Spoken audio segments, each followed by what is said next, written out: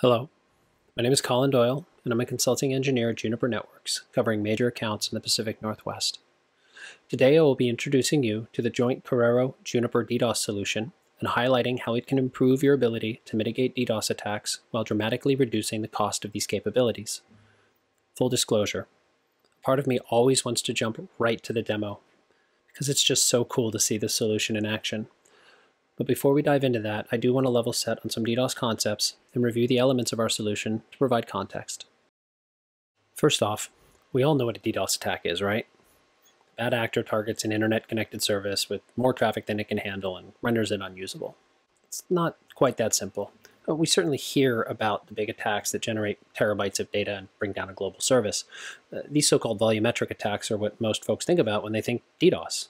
But not all DDoS attacks are volumetric, and they certainly aren't all global in scale. And by the way, if any of you are wondering about the $150 DDoS attack cost on the screen, it's not some weighted average based on resource calculations. There are actual menus for these sorts of things. And yes, you are reading this correctly. These products do come with 24/7 support. So just how many DDoS attacks are taking place at any given moment? Well, a lot, pretty much everywhere. But there's more to this than meets the eye. Let's dig a bit deeper and expand the event values and take a look at bandwidth and event categories.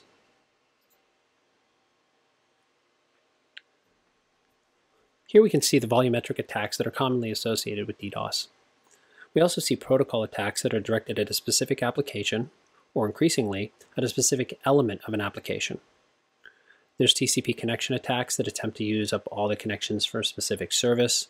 And there's amplification attacks that use a small request for information, typically NTP or DNS, to return a much larger amount of data in the response.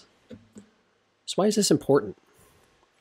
There's a constant hum of DDoS attacks on the internet, and the huge terabyte volumetric attacks are the exception, not the rule. In fact, as protocol and TCP connection attacks become more sophisticated, attackers are able to impact target services with just a few attacking machines and a relatively low volume of traffic. Most DDoS solutions use a combination of netflow for data collection, flowspec or scrubbing centers for mitigation, and a detection engine that matches known and learned attack patterns. These legacy solutions can be effective with large volumetric attacks, but they have some fairly significant drawbacks, particularly in the face of evolving attack methods. First, detection. NetFlow only gives you header information: IP, ports, packet length, and protocol. No payload data.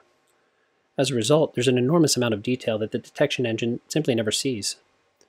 Consider that to a target system, the packets received during an NTP or DNS attack look legitimate. Let's say an attacker targets your WAN router with a DNS DDoS attack. If your organization uses one of the DNS servers linked to this attack, a flow-based solution would render it unreachable because it has no way to differentiate between legitimate DNS replies and spoofed ones. Flowspec and scrubbing centers, in turn, suffer from this lack of information when mitigating an attack. Even if more information is available, Flowspec can only implement layer 3 filters, and most scrubbing centers only analyze header information. Simply put, if NetFlow is the garbage in, then the mitigation filters that are implemented by these mitigation tools are the garbage out.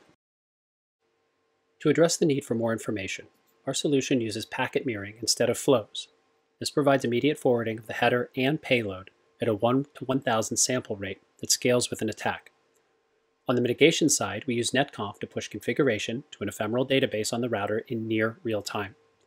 The powerful flexible match filtering capabilities of Juniper MX routers allow for rules that can match not only header information, but data contained within the packet payload. This is it. This is what sets the Corero-Juniper solution apart.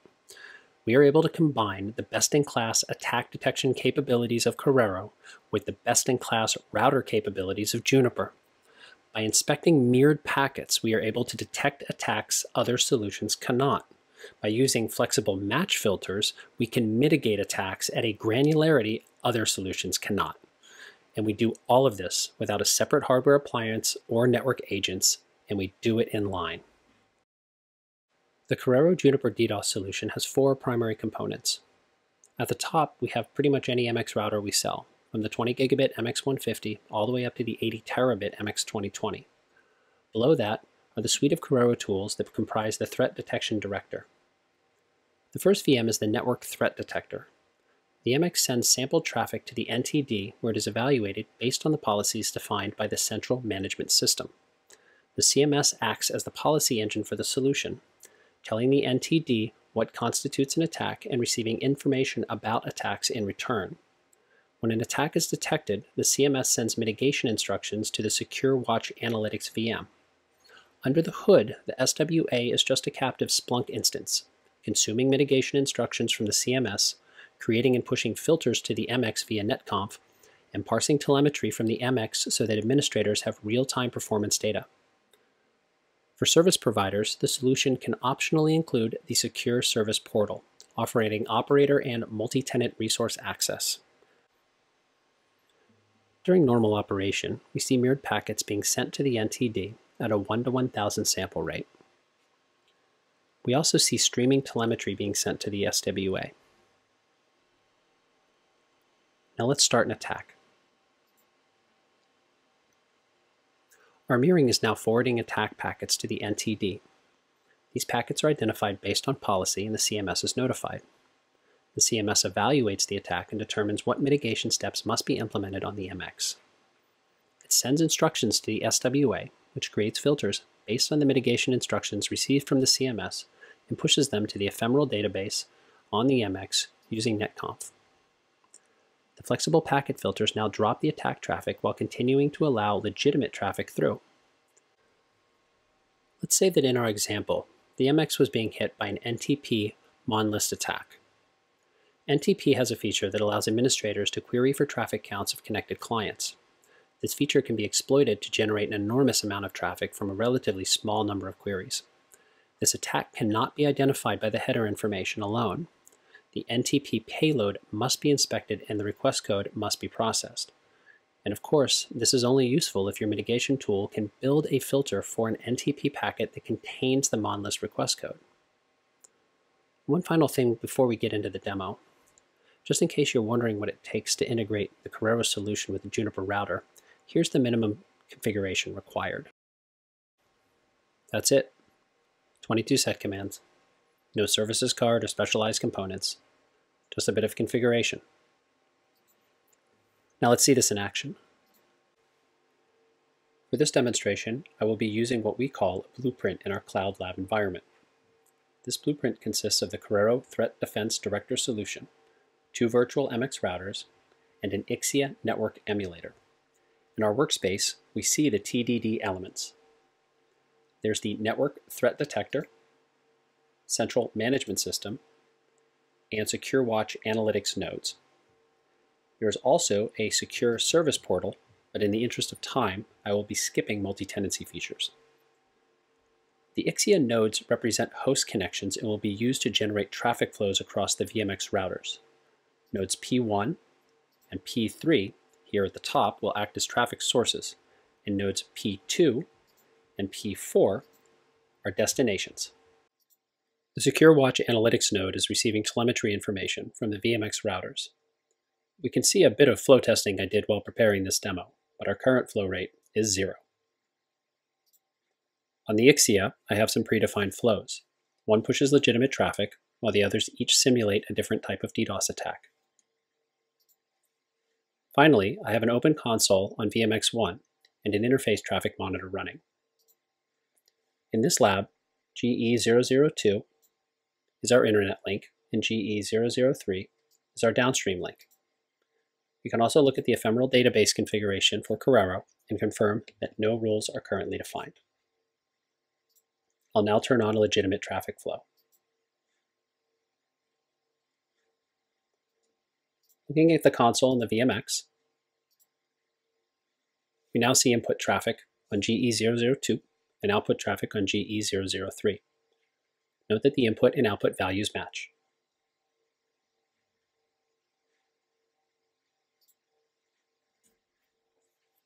We will also see this flow in the SWA with no mitigation actions in progress. We can take a little bit of time for this to refresh, but mitigation actions will be seen immediately when present. Now, do you remember the NTP monlist attack I mentioned in the presentation? Let's simulate that attack.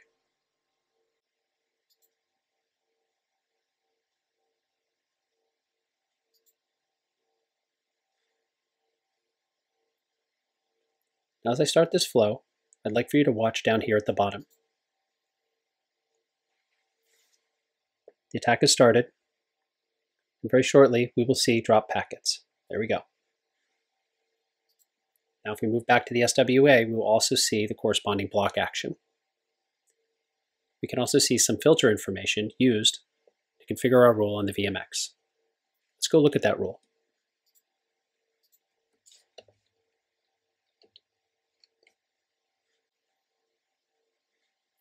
Looking at the ephemeral configuration, we see the flexible match rule that is inspecting the NTP packet for the MON list attribute at layer 4. We can also check the firewall counters to verify policy drops. Looking at our traffic flows, we can see that our input packets on GE002 are far outpacing our output packets on GE003. Now let's start a SYN flood attack.